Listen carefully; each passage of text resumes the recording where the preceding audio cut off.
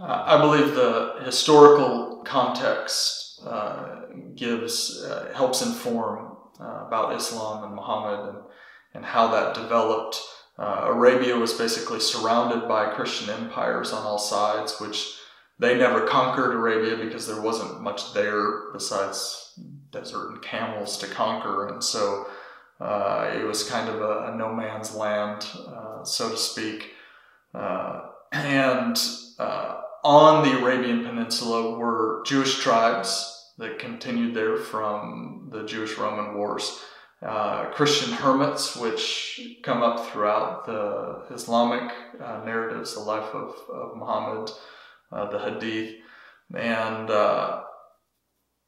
and so Muhammad in his early days was very much influenced by the Jewish tradition, by the Jewish tribes in Arabia. And so his message was very Jewish. He understood himself as in line with the Jewish prophets. He hoped he would be received by the Jews as one of their prophets, maybe even their final prophet, their kind of messianic figure. He didn't have a lot of exposure to the Christians, but enough exposure that he sent his followers across the Red Sea to Abyssinia under persecution. And so his early messages in the Quran are very apocalyptic, extremely eschatological in focus, very focused on the age to come, the life to come. It's only later in his career that things began to focus on this life and fighting for this life. Before Medina, in his early years, it's very restrained towards his enemies. Even though he's being persecuted, God will vindicate you on the day of judgment, the day of resurrection.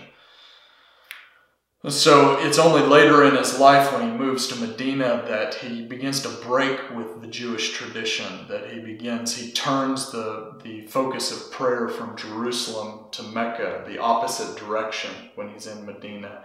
He begins to, instead of entreating the favor of the Jews, he begins to denounce the Jews. It's only later in his career that he begins to use the language of hypocrites, the Jews and also the Christians who say they believe Muhammad's the prophet, but they don't really believe. And so a lot of things happen later in Muhammad's life that he begins to break with the Jewish tradition.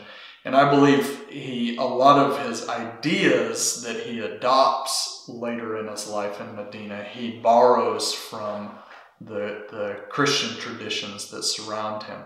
So there's never any language around the kingdom. It's never mentioned in the Quran.